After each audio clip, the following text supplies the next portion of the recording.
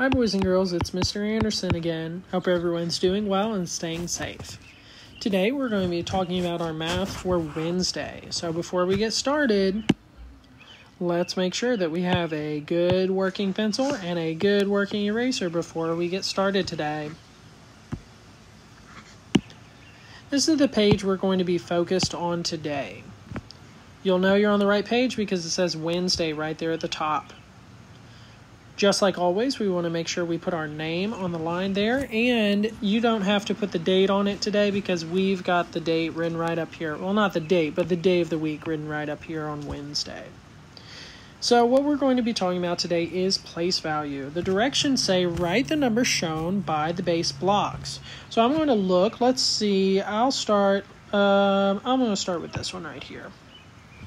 I'm going to look at my blocks. Now, there are a couple of ways that I can do this. The first way that I can do that takes a very long time and I do not recommend is counting every single one of those little teeny tiny squares.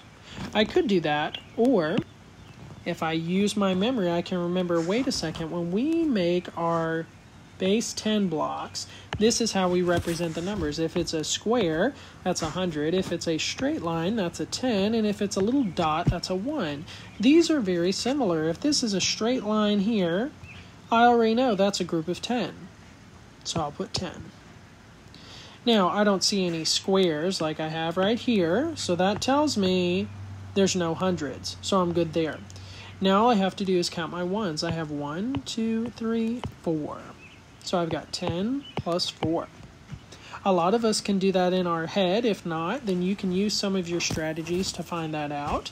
But I'll go ahead and give you the answer because I'm feeling nice and generous today. That answer is going to be 14. So there are 14 blocks here. You're going to do the exact same thing for the rest of the blocks on this page. That's pretty much it today, boys and girls. It's very simple. If you get a little confused, don't forget you can write those base 10s like we've got right up here.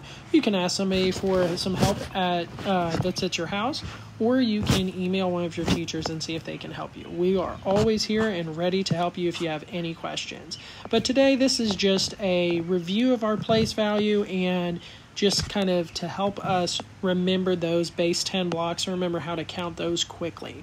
So once again, remember, if you see the square or a group of blocks in a square, that's 100. That's 10 rows of 10 equals 100. If you see just the straight line, that's one row of 10. That means a 10, and you can count by tens if you have more than one of those. And if you see ones, those are easy. You just count by ones.